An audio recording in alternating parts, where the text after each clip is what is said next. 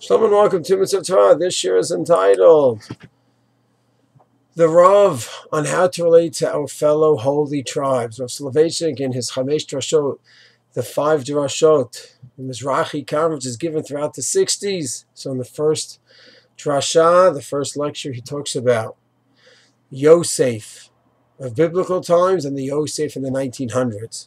Says Yosef in the biblical times had very different ideas than his brothers. There's going to be a new future, different history than what's going on now. We have to be prepared. One brother says, no, you're wrong. And they ostracize him. He says, so too, Mizrahi 1902. They saw that things are not going to remain the same in Europe. There's going to be dark clouds up ahead. We need to make a move. And they will look down. The holy brothers look down upon them. But what's fascinating in the lectures, the way the Rav talks about the Aguda world, who had a very different outlook than the Yosef Mizrahi world.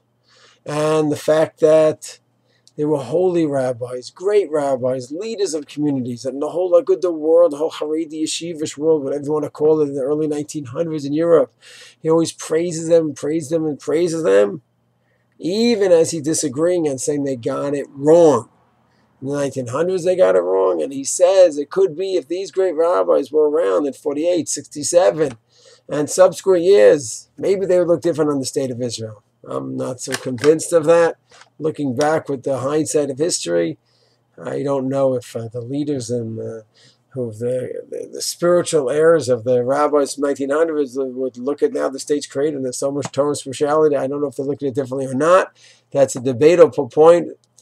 But the key point is the Rav, as he's criticizing his holy brothers and criticizing the Aguda world, he says, just like the Yosef in the biblical times, it was so painful for him to be distant from his holy brothers, the holy Shvatim.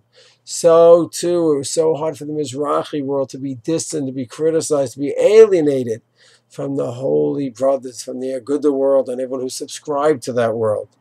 To me, this is what I call a beautiful machlokas l'shem shamayim. A beautiful argument for the sake of heaven. Not putting down the other side personally. You're just criticizing the other side cognitively, ideologically. You think it's a mistake, but it doesn't detract from their greatness. You look at them as holy people who are just making a mistake. And sometimes it's a small mistake, sometimes it's a historical mistake. In this case, if people would have seen history ahead of time, it would have been very different possibly. But that is to me how we should model. We should model ourselves after Rav Soloveitchik. Argue with the holy brothers, but always with respect and appreciate the holiness in other areas, even as we see them making a mistake in this area. And what a beautiful message for the 3 weeks, of course, when we mourn the Senat Chinam that we have. It's too much already, and we cannot respect other groups, and we still have a lack of Migdash. It's all part of it. Shalom.